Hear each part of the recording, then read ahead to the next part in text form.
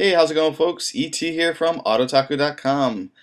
I missed the race. I just missed the race. Right when I pulled up, they were finishing at the podium. I didn't even get to see who won, but I did manage to catch some of the cars from the European race that they had.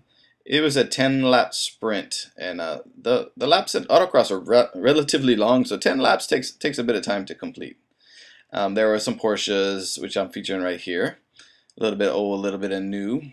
So I'll go ahead and do a walk around and give you a look. These are privateers, and of course you can see by the numbers being taped to the side of the car and license plates. So a lot of these people actually drove their cars to the circuit. So that's cool. I always like to see that kind of stuff.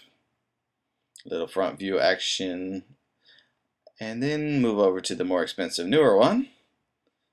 And I'm just going to be quiet and let you enjoy the goodness of this Porsche.